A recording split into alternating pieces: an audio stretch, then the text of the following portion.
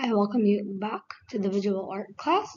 My name is Miss Haneen and I'll give you visual art. We will be introduced to theme 2, the central idea.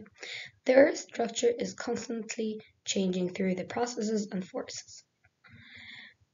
As art, we will be integrating into line how the different components of the Earth are interrelated.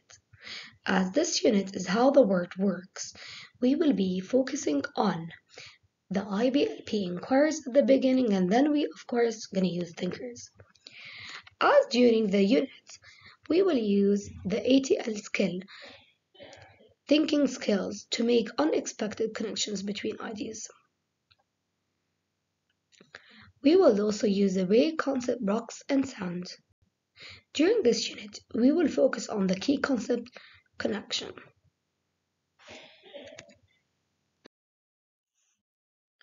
Let me introduce our artist, Thomas.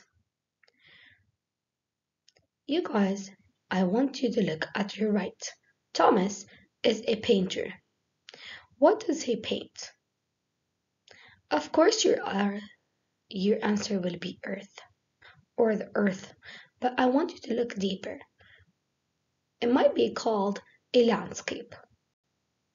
So Thomas is the first artist that we will be looking into as he draws different landscapes using different techniques. Let me introduce you to our second artist, Andy Goldsworthy. He is a land art artist. If you look on your right, I want you to think, where does he get his ideas from? I think you guessed right. It's from the environment around you. So while you're looking around you at the images, you can discover that he took that from his environment.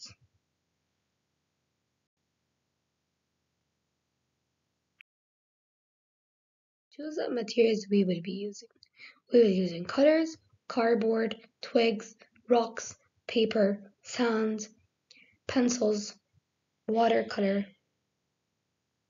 I can't wait to see you, grade 5 learners.